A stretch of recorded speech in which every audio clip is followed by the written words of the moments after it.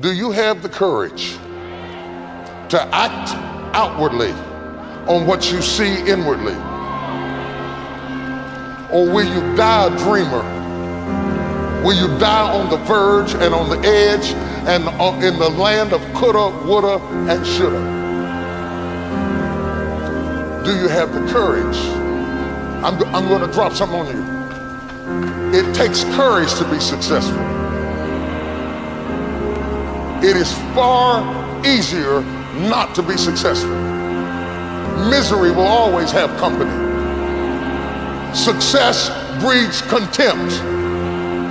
If you don't want to make waves, be mediocre. Be normal and fit in. And if you're more concerned about people than you are God, then neutralize everything He put in you. Just fit in with everybody else.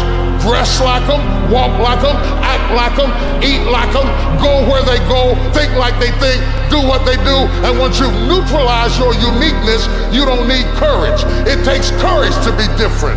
It takes courage to go where you've never gone before. For some of you, it took courage to come to this conference. It takes courage to get you outside of the bar. It takes courage to be successful. It takes courage to win. People don't talk about people that don't win. If you win, they're going to talk about you. Do you have the courage to stand there though the storms keep raging and the people get to talking, and you stand there and say, I've come too far to turn around? Do you have the courage?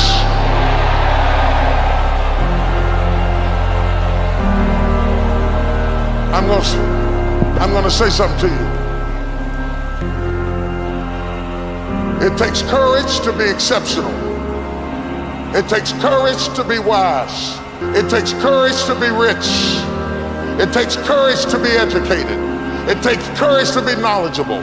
Because the moment you do, but you don't talk like, oh, you forgot where you came from.